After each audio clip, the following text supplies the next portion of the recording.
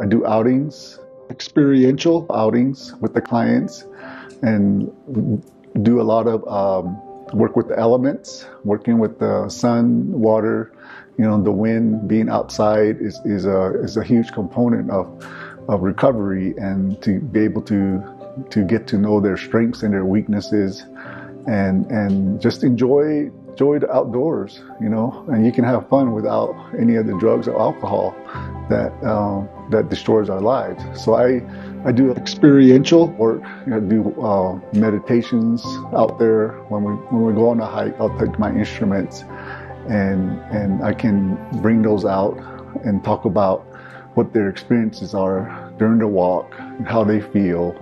I want these guys to get sore. I want them to feel the cold water, just to let them know that they're still alive. I use the landscape a lot. I know the secret trails, the watering holes, the experiential portion of Taos, what Taos has to offer.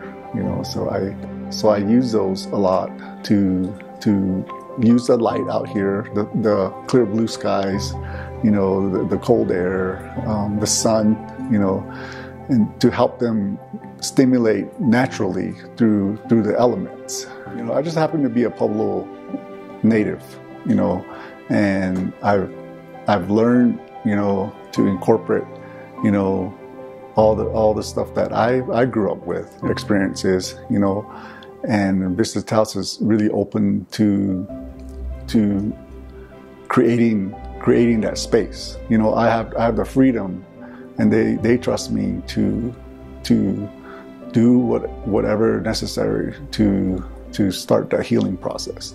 And it's a huge responsibility, but I love it, because I get letters and from alumni, that maybe they don't get it at that time, but when they get out, they say, Shendo, this is what he was talking about.